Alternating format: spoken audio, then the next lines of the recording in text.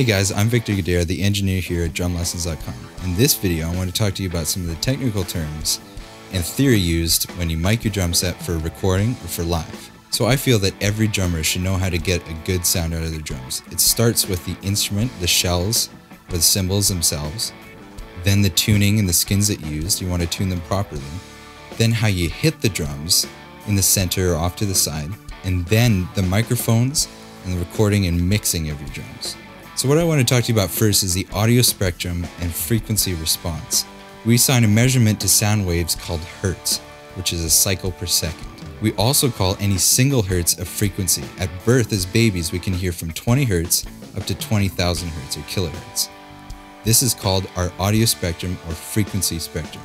So to help you understand this more, think of your car or home stereo. You'll generally see a parameter that says bass or low and high or treble, and you can either boost or cut that. This is like our audio spectrum. Think of the bass range as being about 100 Hz to 500 Hz, and the treble as being 2 kHz to about 18 kHz. So this is very relevant when it comes to recording your drums or miking them up for a live gig, as each shell or cymbal is made up of a large range of these frequencies, and in that range there will be peaks and dips in the spectrum that create the overall sound of the drum or cymbal. Okay, so next I want to talk to you about frequency response. So each microphone, when it processes sound, will have something called a frequency response.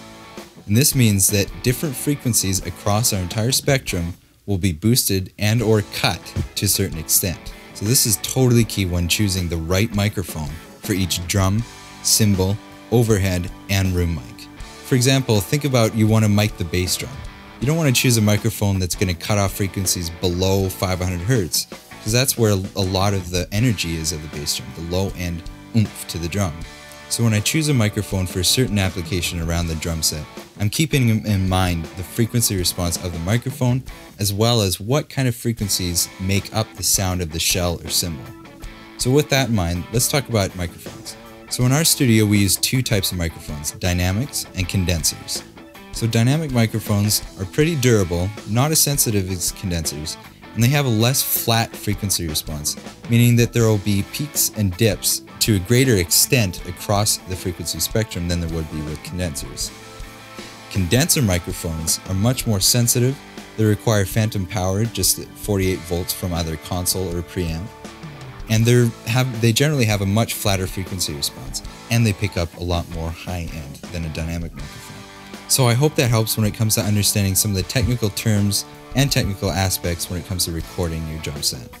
So feel free to post a recording or a video of yourself, or even post photos of some of your mic technique, and I'd be happy to comment and help you out with any of your trials along the way. So thanks guys, and I'll see you around.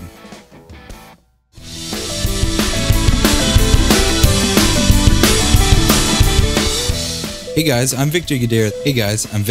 Some of the techniques, some of the technical terms.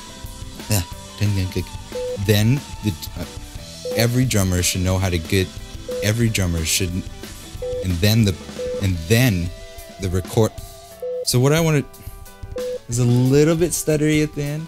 Yeah, no, done. Yeah, because I don't mind a little stutter.